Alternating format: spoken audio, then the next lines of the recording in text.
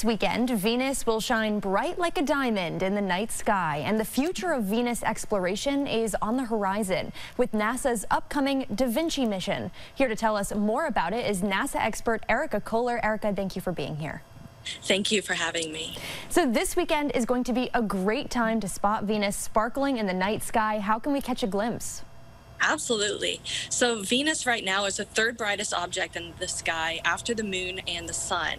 After sunset, if you look up, so towards the west, you'll see a very bright object. That will be Venus. And I understand Venus is similar to Earth in its size and rocky landscape, but it's a very different world than our own. Can you tell us a little bit more about our planetary neighbor?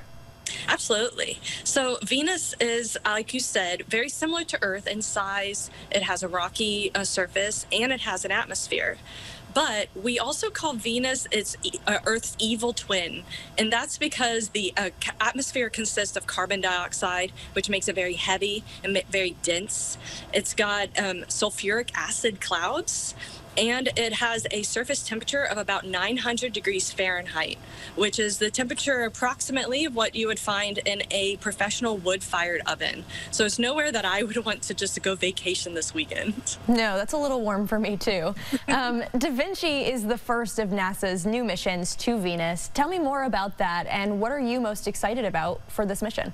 Da Vinci is the first of two missions that have been selected by NASA to go explore our sister planets. And Da Vinci is actually an atmospheric probe mission.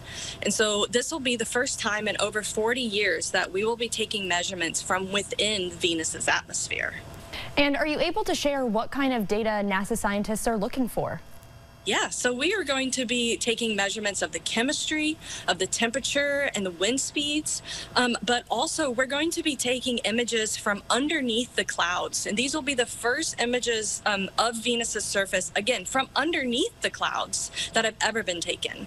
And that's going to tell us a lot about the surface composition and also its topography. And the Da Vinci mission is slated to take the plunge through Venus's atmosphere. Why is that a challenge? It's challenging because, like I said earlier, the atmosphere is so hellish. It's so dramatic that it involves a lot of planning and a lot of design to go into creating something that will withstand this environment and get us back the data that we want. And so how we're going to do this is we have designed this titanium probe, which is about the size of a beanbag chair, to fall into the atmosphere, taking measurements from a series of instruments inside that probe as we descend through the atmosphere.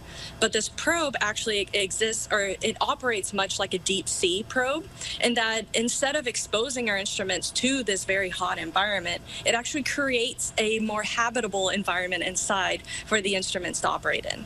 Well, very cool. I will be keeping an eye out for Venus from here on Earth this weekend. Erica Kohler, thank you so much for your time.